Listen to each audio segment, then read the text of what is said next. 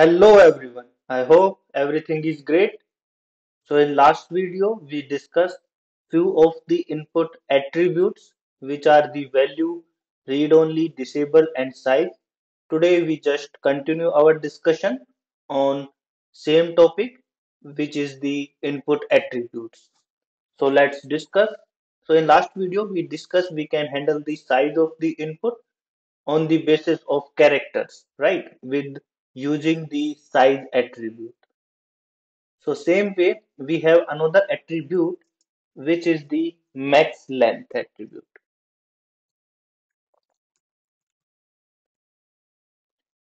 Let me capitalize the first letter. Okay. So max length attribute specifies the maximum number of characters allowed in an input field. So what is the meaning of this? So if I apply the max length attribute to this name field then and give the value to three character, then user can only enter the characters in this input, and after that user cannot able to input the more numbers, right?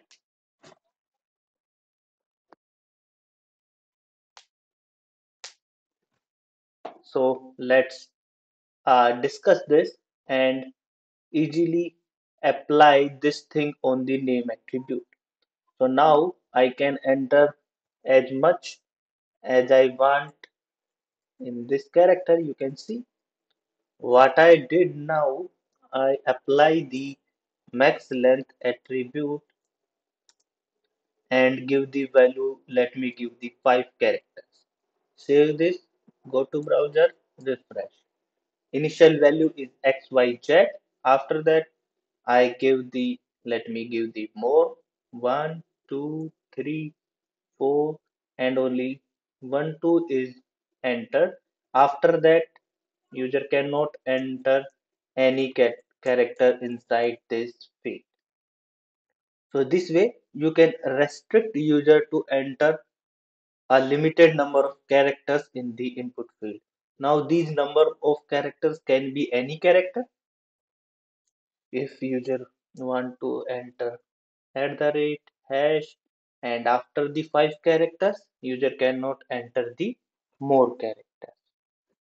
So this is the max length attribute, and this attribute can be applied in text or password, search, URL, all of the input types. Next attribute is the min and max attribute.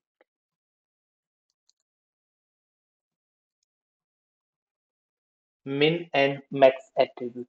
So by these attributes, we can specify the minimum and maximum value of the input field. Not the maximum or minimum character, we can give the minimum and maximum value.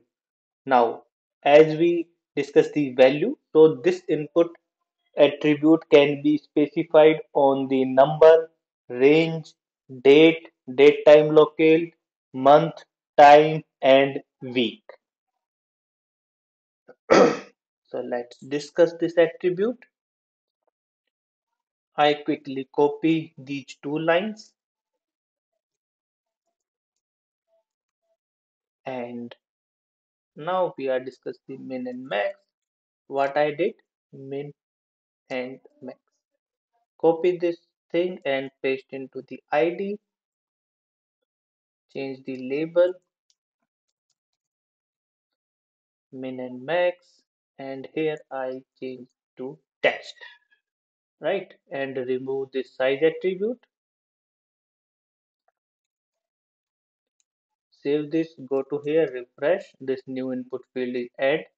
Now user can enter anything in the text, but as we want to apply the min and max, let me change the input type from text to number. Save this file, go to browser and refresh. Now user can enter 1, 2, 3, 4 any number. He can increase, he can decrease this thing, right? Now let me add the minimum. So I add the min to 10. Save this thing, go to browser, refresh. By default, it does not have any value. And if I tap on this, it start with the 10 value and increase from 10. And if I decrease, it goes to 10 and not below 10. Yes, user can manually enter the value below 10, but when user submit this form, we see this value. Value must be greater than or equal to 10, this message. So the form is not valid form until and unless we enter the value 10 or more than 10. Same way, we can specify the max attribute. Let me add the max attribute and with the value, let's assume 20. Go to here, refresh. Now, as user can enter only two characters number, so the width of this input is auto adjusted.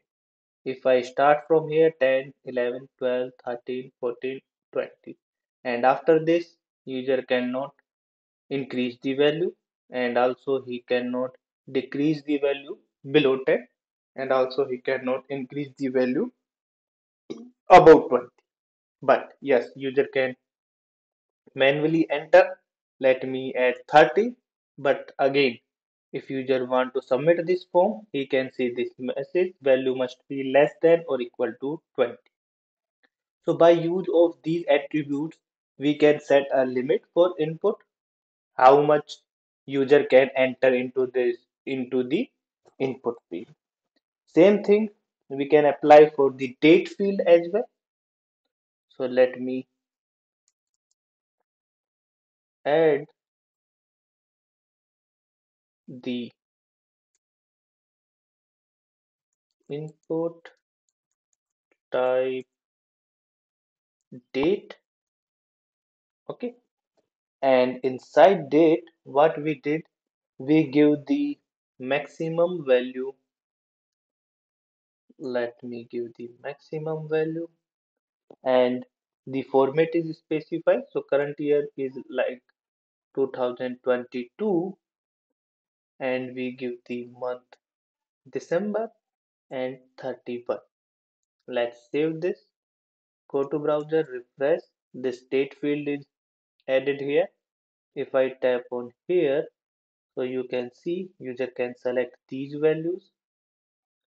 But if I go to December and select the value after December, it does not allow us. So user cannot select the January 2023 and even he cannot select the value from here.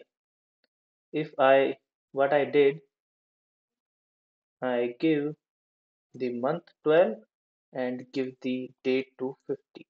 Save this, refresh. Now user can select maximum up to 15 December 2022. After that, he cannot select the value. Again, he can, I think, select the value from this to 22 December 2023.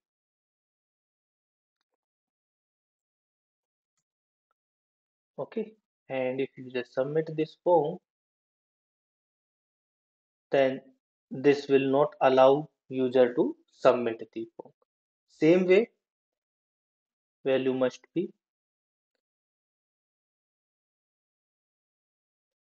15 December 2022 or earlier.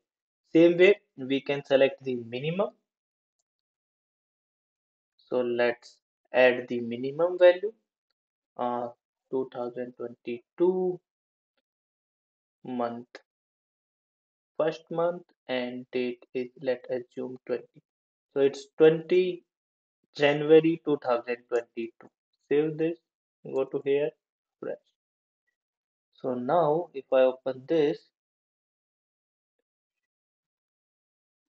user can select. Okay, Let me add 0 here. Okay, now. So this will be the correct format. It should be the in the format YYY, MM and DD format. So now if I try to select below 20, we cannot do this. You can see the 19th January, 18th and below this all the dates are disabled. Even user cannot move to back like December 2021, he cannot move back, right? He can select the available dates. Again, he can change this with the, let me change the value, uh, let's 12th January. And if user submit the form, he can see the message that you need to submit the value more than 20th January, right? Form is not submitted as you can see. Okay, so this way you can give the limit for the date field as well, right? So this is the min and max attribute of the input type. Let's move to the next attribute, which is the multiple attribute.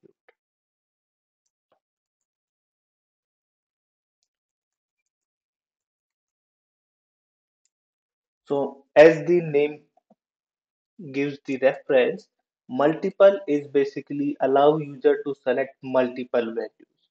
But this attribute works only for the file and for the email input types. Let's try to use this. I add the label for and let me give the multiple for multiple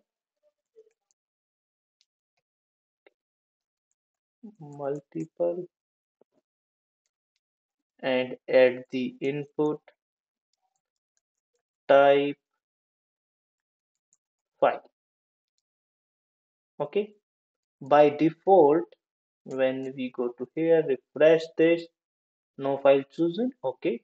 I add the to br tag here so that my submit button will be next line. Okay. If I choose file from here,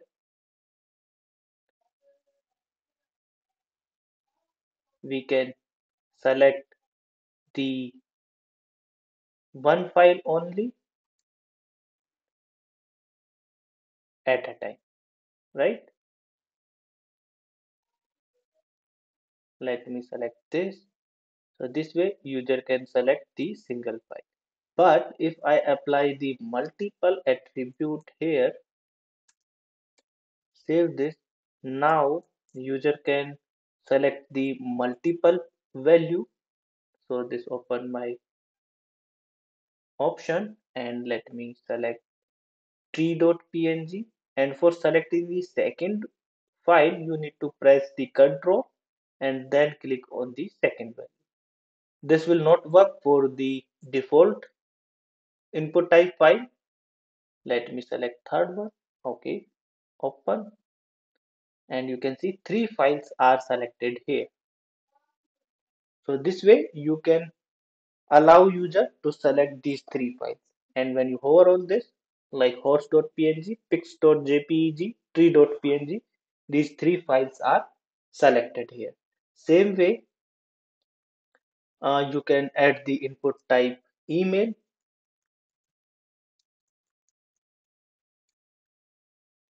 email and give the attribute multiple, and this way you can give the comma separated email.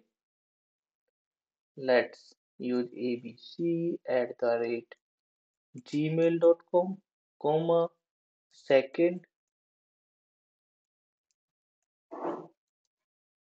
this way. This way you can give the multiple values, and whenever user submit this form, these multiple emails are submitted with this form, right? So today we will discuss these three attributes, which are the max length, min and max, and multiple attributes. And by these inputs, you can again customize the input types. Like for min and max, you can limit the input.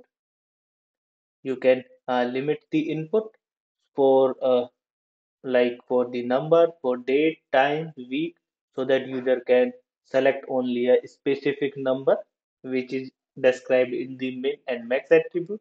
By multiple, you can select multiple values for files and email. And for max length attribute, when you apply this, you can set the maximum length of characters user can enter inside the input field. So for this video, that's all. In next video, we learn some more attributes. If you have any question till now, you can comment on this video. I definitely provide the answer. And if you like this video, then like, share, and subscribe our channel. For now, that's all. Goodbye.